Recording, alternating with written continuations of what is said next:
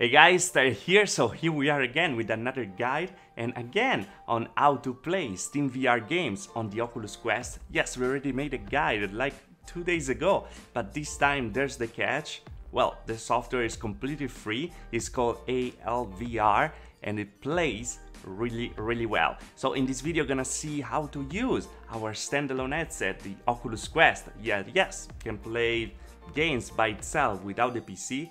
But if you want to take out the best, well, sometime you want to play just the big games like Onward, Pavlov, by the way, it's gonna arrive there too, Elite Dangerous, Assetto Corsa, all the simulators out there and even more, using that thing over there. So without further ado, let's see how to do it, this time for free. It's super easy, so don't expect a very long video.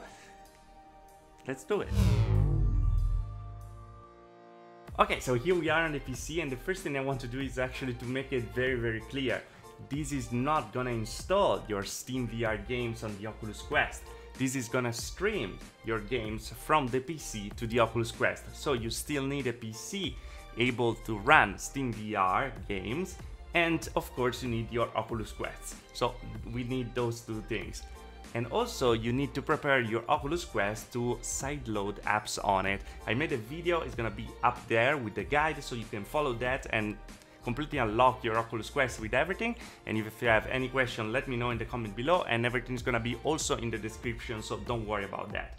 When the Oculus Quest is ready, well, we go to these easy steps. So first thing to do is to go, of course, to the ALVR website and to download the last beta alpha, actually, because we are still in an alpha moment, but it's very good. It works already very well, and also use already the touch controller render model in there that is very nice. So what we have to do is to download before the server part, that can be or the portable or the setup, depends if you want to install it on the PC or not. I'm gonna use the portable right now, so we're gonna see it together, but you can just install the exe and it's completely fine and safe. And of course we're gonna need the APK over here to install directly on the Oculus Quest, to say loaded over there. Now what we have to do is of course to open the folder with the stuff we just unloaded, and we extract the portable version, and at the same time it's better to rename the APK just ALVR, just to make it very easy. At the point what we have to do is just copy it in our ADB folder where we have all our stuff over there. I already have it there, so it's gonna replace it and it is gonna be here.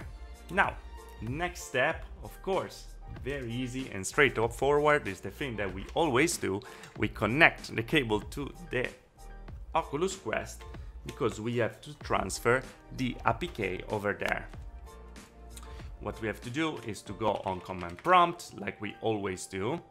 Let me put it over here, do ADB devices.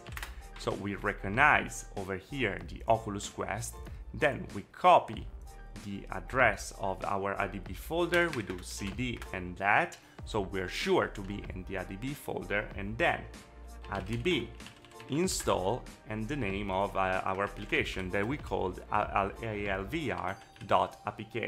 We press and enter, and now it's gonna fail because I already installed it, and here we are exactly, and you have it directly on your Oculus Quest. Now I always suggest after side loading stuff to just restart the Oculus Quest. Mine is already installed, so I'm not gonna restart right now, and let's see together what to do inside here as well.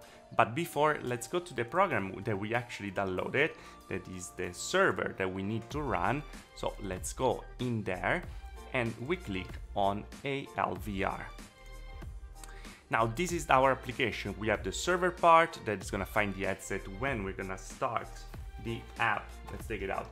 Gonna start the app on the Oculus Quest, and then we have the video with all the different options. We can use it with different codecs, the H.264, H.265. It really depends on you which one do you prefer. I'm using the 264, by the way. The bitrate can be higher and lower. 30 is suggested, but it really depends on how fast is your router, because if it's not fast enough, well, it's better to drop it a little.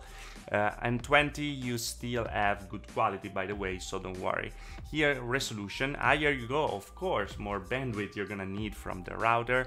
I keep it 100%, but if you can go a little higher without latency, go a little higher, of course.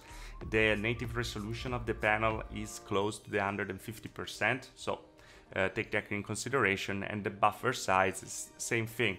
It helps with the latency to bring it up, but of course it creates some distortion and stuff, so it's better to just don't mess up too much with that. You have the controllers if you want to enable the controllers, because of course we're gonna have both the controllers with 60 OF, so the entire movement exactly like with the regular Oculus Quest. Then the sound, if you disable, you're gonna like get some less latency there too, so we don't use too much of the bandwidth. Other fake blah blah blah, is better to just don't touch it. And we have on debug, well, it's written there, don't touch it, don't touch this panel at all. In about, well, here we have all the information, but what we have to do, if it's not installed, we have to install the driver. We just click on that, it's gonna install the driver directly, and we are pretty much set. Again, these are the configuration that I am using, but of course it really depends on you. You can play a little with those. So let's get now in the Quest and let's see what happens. Okay, so here on the Quest, what we have to do is to go on navigate, of course, the library, and then in the library we go on unknown sources and we look for ALVR. We click on it, and this is what we are gonna see right away in our Oculus Quest. And as you can see on the screen over here, now we are able to connect it and it's actually recognized. Of course, we need to be on the same connection on the PC and over here. And a good suggestion is also to have the PC connected via Ethernet. So the connection there is gonna be much faster and the latency is gonna be even less. We click on connect, and here we are, is recognized. The only thing we have to do now is to start the server. And if we have, of course, SteamVR installed, everything is gonna start automatically. So we get inside, and as you can see, we are already in our SteamVR environment with our two controllers over here that are the old model of the Oculus Touch. We also have our FPS VR over there. People said that I didn't want to show it. Well, it's there. And yeah, everything works very well. And what you're seeing right now is exactly what I'm seeing in the Oculus Quest. I'm not recording from the PC. I'm recording from what you guys are seeing on the Oculus Quest. And that's just amazing. This is like working with pretty much no latency. And you can see that also from over here. Try to keep the latency under 60 milliseconds. If it goes a little higher, it's not really a problem, but lower it is, better the experience is gonna be. Okay, and here we are in contractors.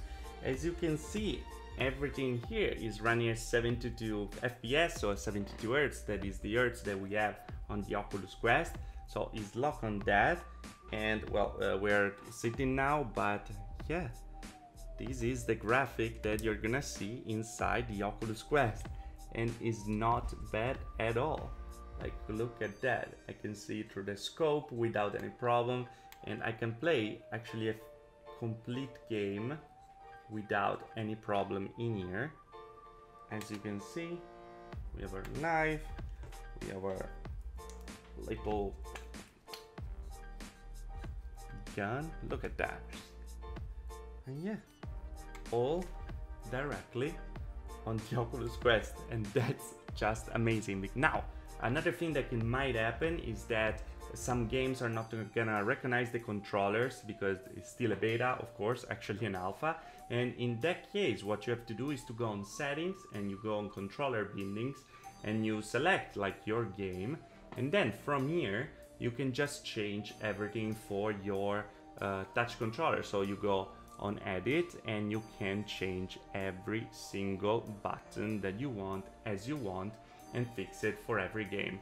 Then you can also save it as a personal binding, so you don't have to do it again every time But I'm pretty sure that very soon in the future this app is gonna update and everything is gonna start to run even better and without even have to tweak it. And I have to say that I'm blown away. It's just amazing how it's running on the Oculus Quest right now. Okay, and here we have it, guys, and as you can see we have a lot of different options here as on the other program, but here even more. And that's very interesting because open a lot of more possibilities, and the fact that you can actually lower down resolution, bitrate and stuff like that make it more affordable for more people, and actually as a result the image is cleaner. Now this is completely free, so you don't have to worry about anything. You can just install it or use the portable version, so you don't even have to install anything on your PC and just to start to run your games in there. It's the mind-blowing what are we able to do with this little guy over here,